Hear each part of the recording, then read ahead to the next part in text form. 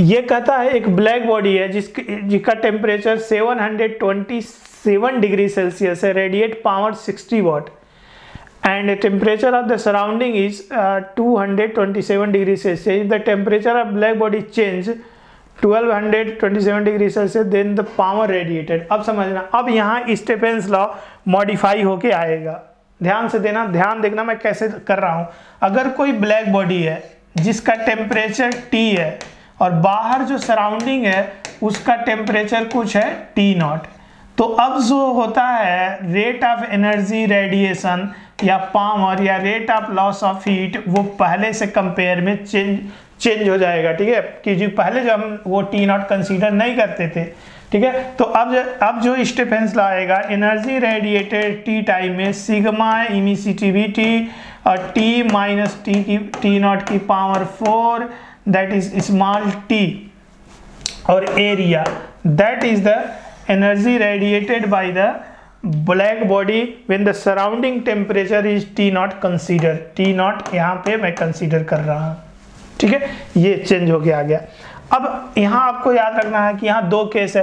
पहले तो black body का टेम्परेचर T1, पहले केस में T1 is equal to 2 to 727 है। क्या कर रहा हूँ भाई, 700, पहले केस में 727 डिग्री सेल्सियस था, 273 700 200 900 1000 आ गया, तो 1000 केल्विन 273 T2। बाद में टेम्परेचर T2 जो हुआ वो कितना हुआ यार, 1200 ये हुआ 1227 डिग्री सेल्सियस हुआ, तो इसमें 270 दो दैट इज 1500 केल्विन, ये टेम्परेचर हो गया। अब ये जब था तो जो पावर रेडिएटेड था, मतलब E/T की जो वैल्यू था वो 60 था, दैट इज पावर P1 पहले वाले केस में, तो पावर P2 हमें निकालना है। ठीक है, समझना, पहले वाले केस ऊपर लिख दिया हूं और दूसरे वाले केस लिखा। अब जो E/T, ये T उठ के इधर आएगा और एरिया, ठीक है, उसी ब्लैक बॉडी का सेम है, तो पावर बनेगा, तो power is directly proportional to temperature difference between this to.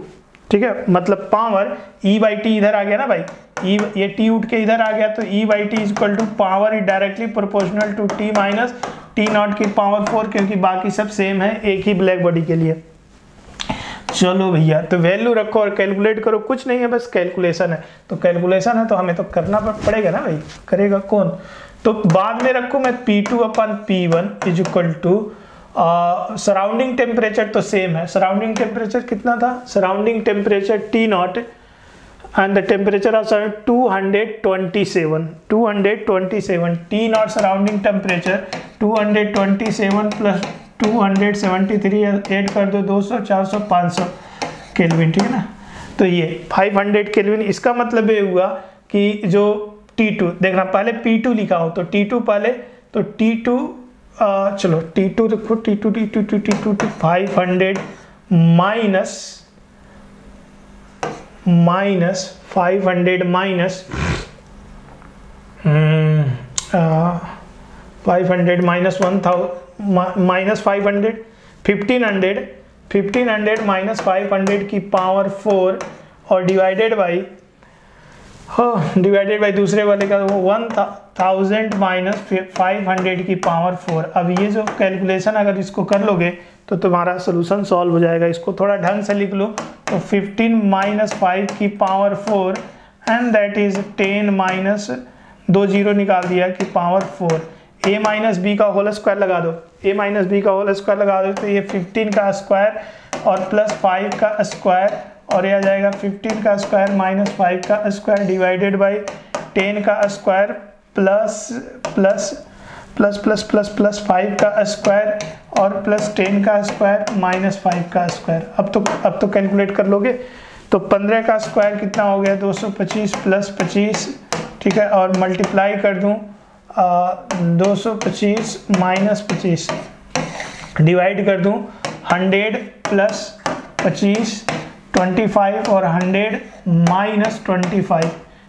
ठीक है, तो फास्ट कैलकुलेट कर लो, और 225 250 multiplied by 200 is equal two divided by 125 और माइनस 75। ठीक है, तो काट लो, 25 3 75। ठीक है, और ये 25 से 8 बार में कट जाएगा और 25 5 है, ठीक है, 25 5 125 और ये इधर 10 बच गया ना, इधर 5 and 2 मतलब ये आ जाएगा 16/3 है ना, बड़ा लंबा मेहनत किए यार। तो ये 16/3, तो 16/3 अब चलो P1 अपन तो P2 की वैल्यू आ जाएगा वो 16/3 और मल्टीप्लाइड बाई P1 60 था, तो ये आ जाएगा 30, मतलब 16 दूना 32, 320 वाट, 320 वाट, 320 वाट है कोई यार? हाँ क्यों नहीं भाई, बी ऑप्शन सही है ना। चलो